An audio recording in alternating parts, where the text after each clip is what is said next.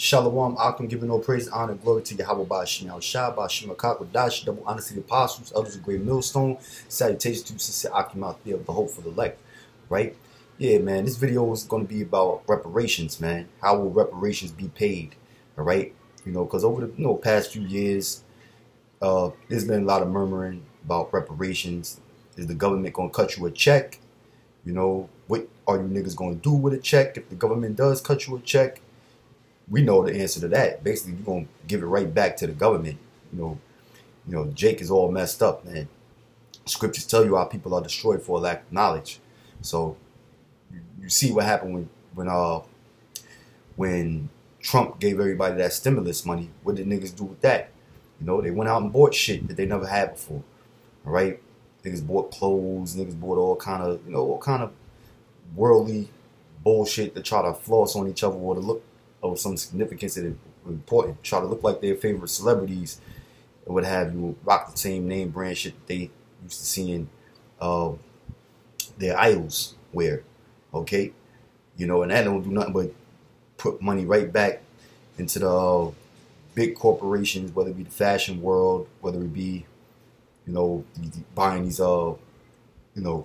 cars and shit that from car companies that you niggas do not own, all right, or manufacture. Okay, niggas bought drugs. They did all kind of bullshit, man. You know, or food or whatever main things that you needed to maintain life. So it's not going to be any different if the government was to cut you a reparation check. And that's why the government ain't going to cut you niggas a reparation check. The Most High is not going to allow it, you know, because really there's no payback as far as monetarily what the so-called white man can do to, you know, make everything right in slavery, enslaving our ancestors. You know, that has to be paid back in blood. And that's all throughout the scriptures. And that's what we're going to get into through the spirit of Yahweh Ba'ashim Yahushua. All right? You know, whether you niggas who suffer from Stockholm Syndrome, who love your oppressors, disagree with the scriptures, well, guess what? In the kingdom, you're just going to have to get right, man. You know, you're going to have to burn up on this side in the thermonuclear war, you know, so your spirit can be fully cleansed. And you come back reincarnated in the kingdom of heaven when it's all established. When so-called Negroes, Latinos, and North American Indians who make up the 12 tribes are ruling the world right along with our Lord and Savior Yahweh Shai. Then you're going to be enslaving those who oppress you. Because that's all throughout the scriptures, man. Because you niggas can't seem to grasp that at the present moment. Okay? But, yeah, let me just bring out some scriptures, man. You know, I mean, this could be a long lesson, but I ain't going to make it real long. I got only a few scriptures lined up just to prove my point, you know. But slavery and, you know, and eye for an eye and, you know, keeping it the even balance and everything is certainly in the scriptures, all throughout the scriptures, all right? But your pastors and, you know, people who are supposed to be theological or cut from the cloth of the Most High, they don't seem to go into these scriptures, man. You know, they teach lies and fallacies about God is all love, you know, and then everybody's going to be an equal in the kingdom of heaven, and it's just going to be straight up peace, all right? Well, it's going to be peace for the nation of Israel, of course, but anybody who's outside of Israel is going to suffer slavery, man, you know, and you're going to suffer gravely, all right? So let me go right into the scriptures. This is the book of Numbers, chapter 35, verse 33. It reads, "So ye shall not pollute the land wherein ye are, for blood it defileth the land, and the land cannot be cleansed of the blood that is shed therein, but by the blood of him that shed it." All right?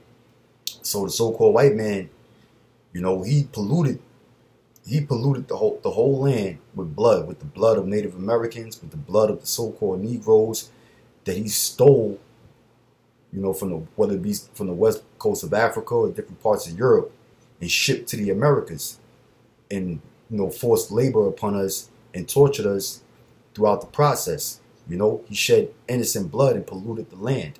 That's one of the reasons why America is cursed.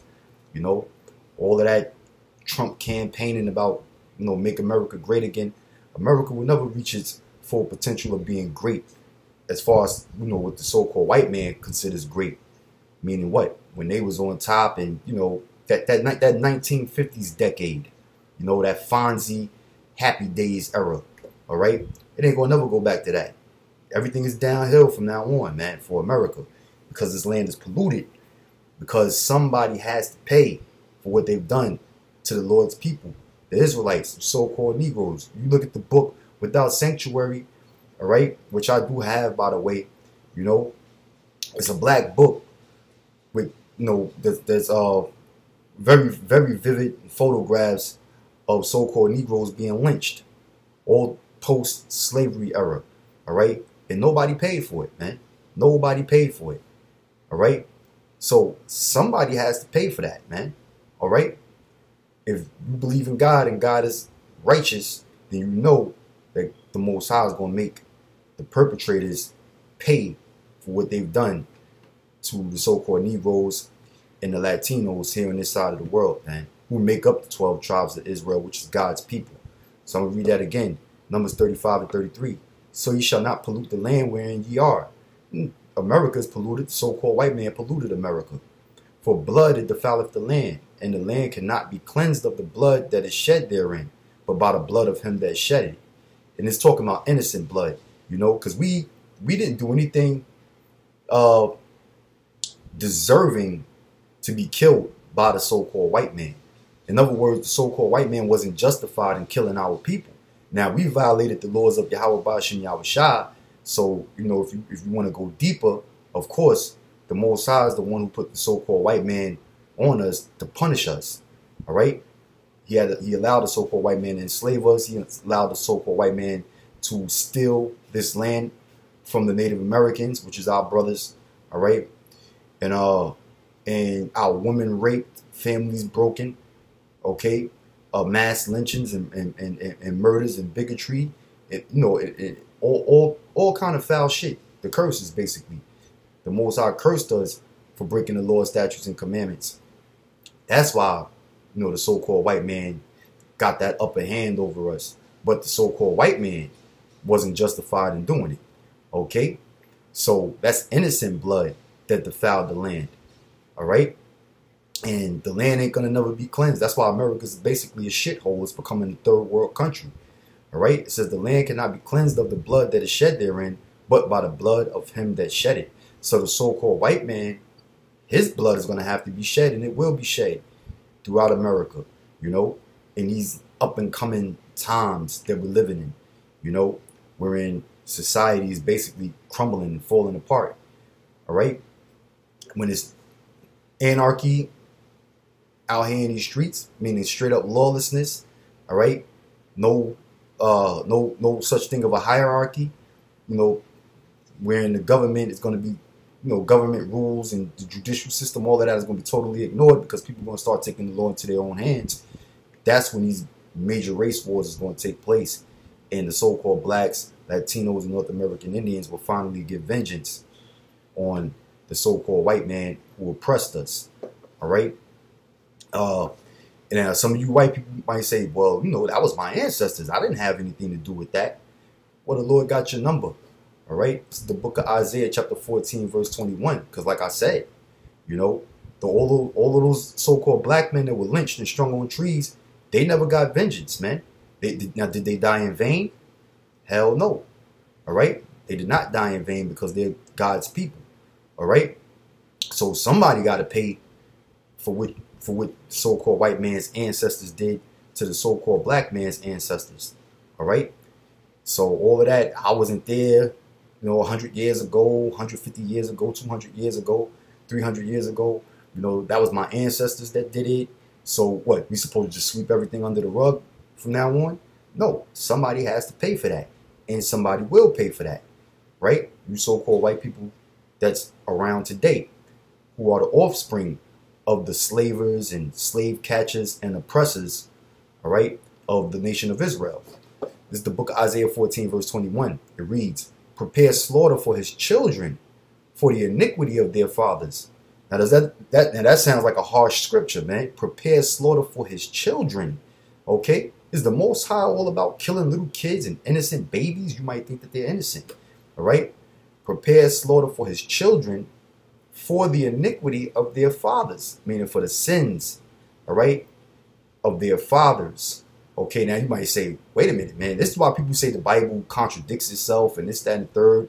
You know, because in the scriptures it tell you that the children are not going to pay for the sins of the fathers. All right, but a lot of people don't understand the concept of reincarnation and that it is in the Bible. Okay, so when the Lord said, "Prepare slaughter for His children for the iniquity of their fathers," He's talking about the children of the so-called white man who oppressed the nation of Israel coming back reincarnated through their children.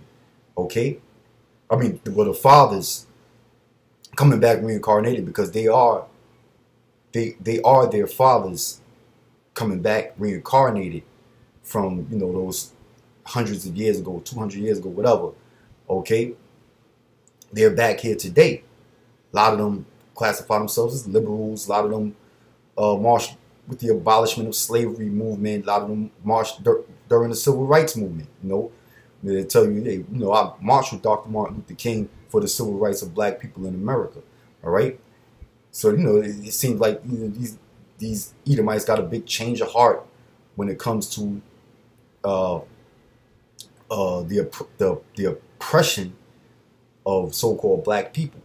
All right, but you know, it wasn't as such 200 plus years ago. All right, when they was all for the lynching of black people, they was all in support of slavery. Okay, and you know, the Jim Crow era and this, that, and the third. You know, belittling our people, treating our people like second-class citizens, and hell, they still do that to this day. You know, there's undertones of slavery, of racism still today in America, and slavery. So I said it right, and slavery. You know, so you know, it's very much still there, man, because the scriptures tell you that the Lord he put a difference between Jacob and Esau. There's a great gulf fixed between us.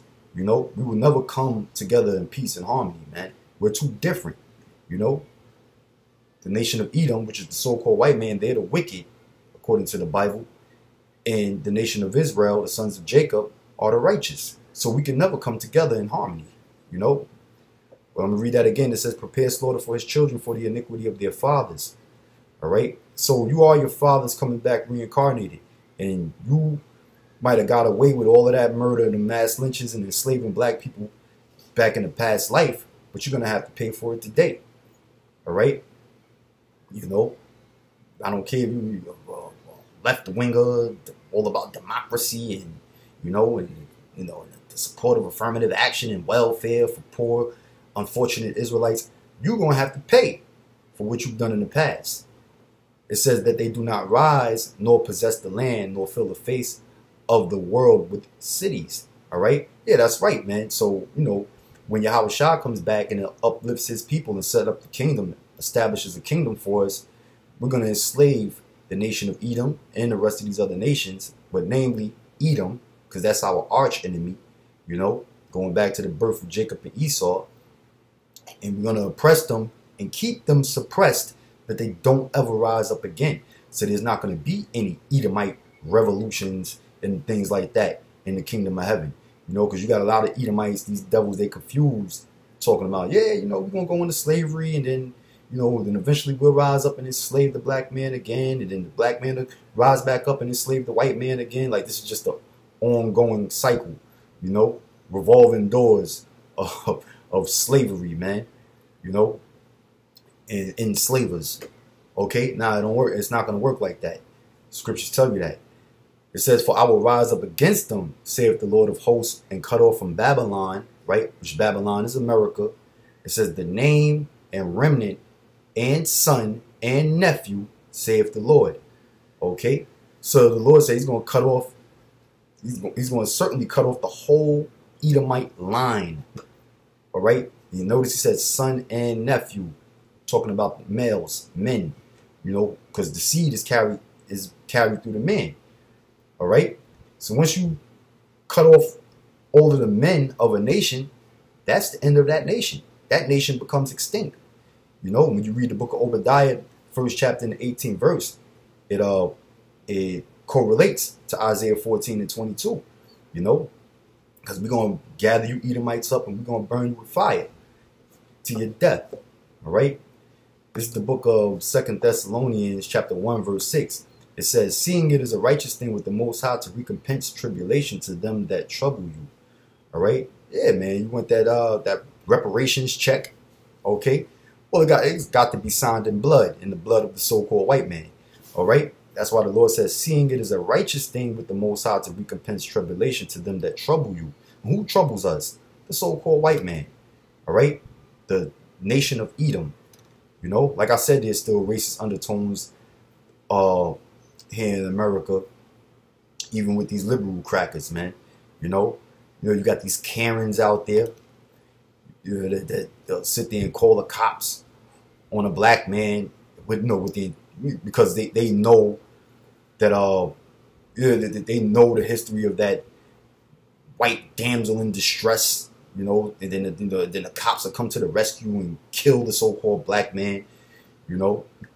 So they got that in their subconscious when they call the police on you jakes. I'm talking about them Karens, them so-called white women, all right?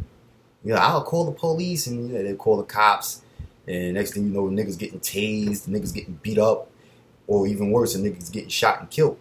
That's the intention of why these white women call the cops on a black man. So it's basically murder. It's like when the cops will murder a nigga, the white woman who called the police, she's a co-conspirator to the murder. That's what her intention was, you know, to get that man jacked up, locked up, or even worse, murdered. All right? That's why the Lord says, seeing it as a righteous thing with the Most High to recompense tribulation to them that trouble you. You know, so the white man troubles us, the white woman troubles us, you know, and they little white brat-ass kids are troublesome unto us, you know. It says, unto you who are troubled, rest with us. That's right. You know, if you feel what the Most High is saying, then come rest with the prophets and the servants of Yahweh Ba'ashim Yahweh Shah, because that's who's going to be delivered. That's who the Lord is going to save when all hell breaks loose in the society and America is destroyed by thermonuclear missiles, okay?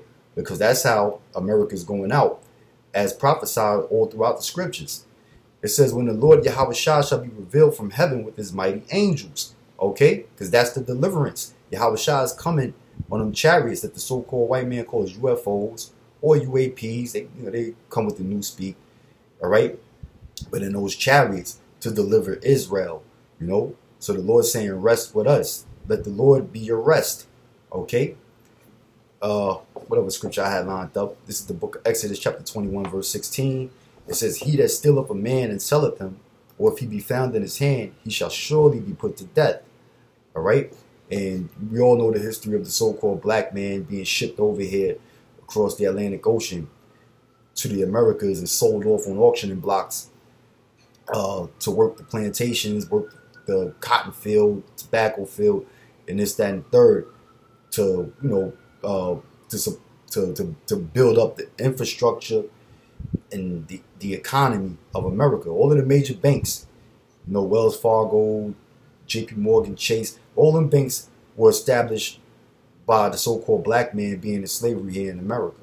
All right? That's why the Lord said, and he that stealeth a man and selleth him, or if he be found in his hand, which so-called black man is still here in America, you know, every now and then you might hear a so-called white man say some bullshit, nigga, go back to Africa, but that's not what they really want, you know.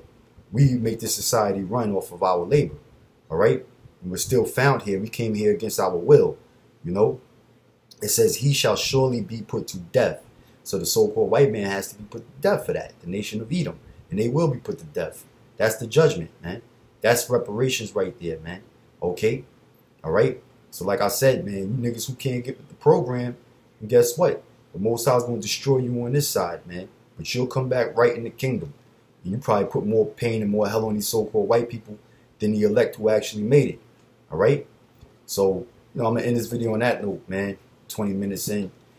You know, wanted to make this shorter than that, but you get my drift. So, look forward to reparations. Okay? You know, so-called white man, you got like niggas like Vocab Malone. He don't want this to be true. You know, but he knows subconsciously, he knows that, you know, what we saying is right. You know, that the so-called black man does deserve to put the so-called white man in slavery and captivity and kill him off, man. because of what they did to our ancestors. You know, that's something you can't just forget about. All right? You look at the book Without Sanctuary and look at all them jakes, them so-called black men, right? That were lynched for, you know, that were lynched for an unjust cause, man. You know, basically brutalized, man. You know, and they were unjustly murdered, and nobody ever paid for it, man. You know, you have a Jake that's strung up on a tree, all right, because a Karen back then from the 1800s, all right, 1800s, early 1900s, okay, might have accused him of rape, might have said he whistled at her, you know, or you know, made a comment towards her, you know, and wound up having the whole damn town beat him up and fucking lynch him, man. And then you got the whole damn town to come and be right there in the photo, smiling and cheesing, all right, and selling that picture as postcards to their loved ones in different parts of the country. You know, who's gonna pay for that? Somebody has to pay for that shit, man. All right. So, like I said, you got clowns like Vocab Malone. You got these other crackers that don't want to fucking own up to what their ancestors did to our people, you know. But they know in their heart that, you know, that we're right. That the scriptures, they know what the scriptures say. You know, Vocab he's pretty familiar with the Bible, all right. But they don't want to accept it, and I can't blame them for not wanting to accept it because they were on the losing end of this thing, man.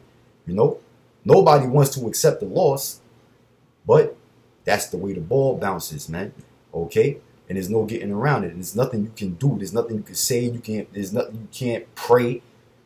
You could, like Pastor Hart said, you could pray 1,000,000 times a day. The Most High is not going to hear your prayers on that, man. All right?